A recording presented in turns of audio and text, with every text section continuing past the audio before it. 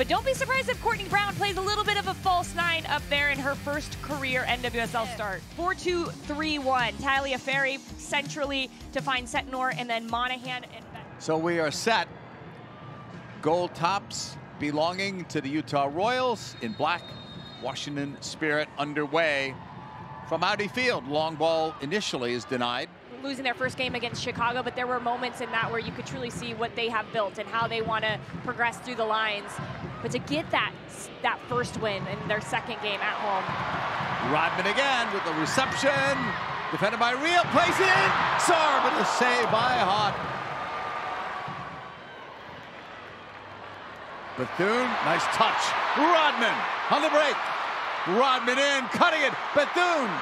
Oh, she went down. That's a penalty. Credit here, but how about Hal Hirschfeld? She wins the ball yet again in the midfield. It's one pass to Bethune. She finds her easy outlet, which is Trinity Rodman. And then look at this no-look pass. Bethune sees the pressure coming. On the whistle, it's Sullivan. And it's 1-0 Spirit. By Griffiths there, and here is Andi Sullivan stepping up, and she goes with power. The placement is perfect as well. Side netting, not much that Haught can do there. Andi Sullivan. Yeah, absolutely, because you know where the players are going to be to your right and left. You have an outlet, you have support defensively. Sometimes three players going for the same ball. Yeah. My opinion. Yes, he should look. Absolutely. He should look. It should not be called without looking. And he should look quicker than this. Now he's going to look. See that? It's a yellow card.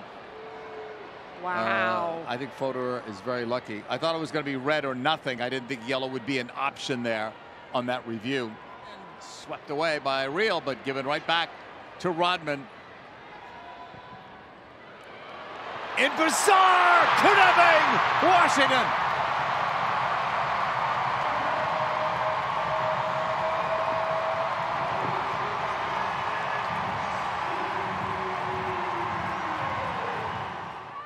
Setnor, terrific goal last week. It was a game winner actually for the Royals.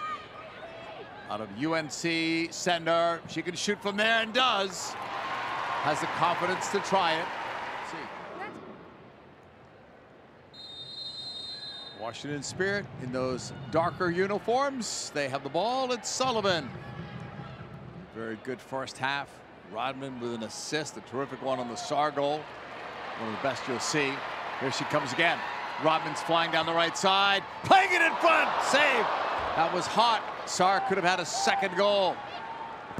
What a dangerous combination. We talked about Rodman and Bethune. How about Rodman and Sarr? Yeah, it was Rodman just like the halfway line.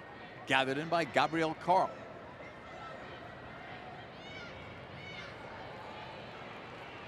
Sullivan. Hirschfeld.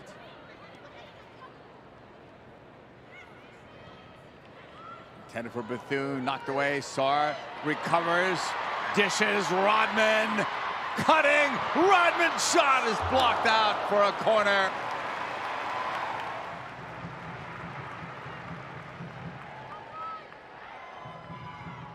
Sullivan out of Stanford University. That corner taken. Sarr was held. Appeals for a call there. Not heard. Rodman quickly left there. Kruger off the post. Rebound there came out, and Sullivan had it blocked, but Kruger nearly made it 3-0 for Utah. She can't believe it. It's flicked away by Del Fava, but Bethune and Rodman do a good job here of just a takeover.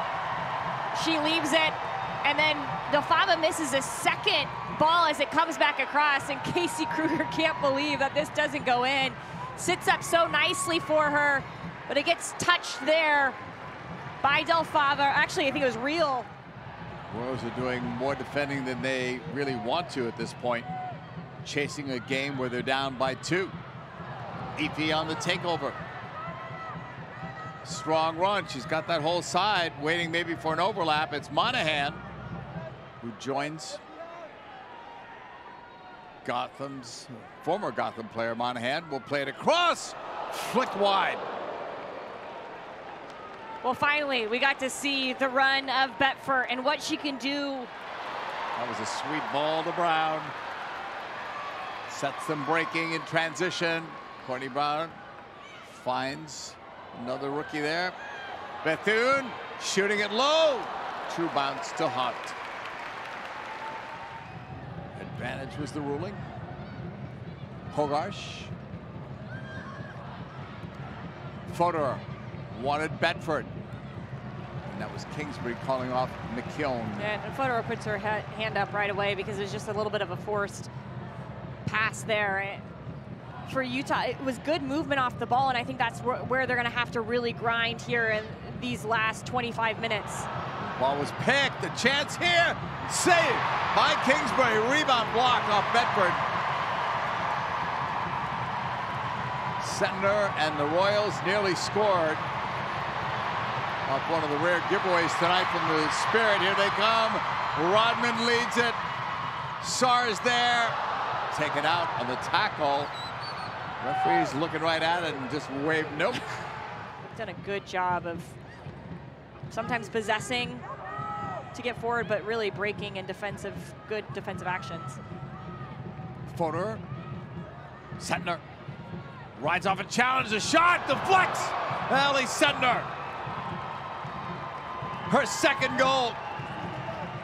Not afraid to take on a chance, and now it's officially game on. Yeah, and Amy Rodriguez talked last week about how she saw a lot of character from her group, defending late to keep a lead. Well, now they're chasing a game, and this is what you want. Sentner staying lively, and she takes on the first player. But she showed last week she can shoot with her left from distance, but she's just as good and effective on her right foot. She cuts inside. She knows exactly what she wants to do, finding that little seam. Bounces with a little bit of a deflection here. These teams will fight until the end, especially one like Utah, based on humility and hard work. Yes. Mozingo, another strong rookie, plays it in front, keeper out, Fodor blocked again. You can understand why she's unhappy with herself on that. She was in. Griffiths. Mozingo chipping it. Just over. Why not? Post headed away. Headed upfield. Bethune goes for it on a breakaway with Haught out. Haught does well there.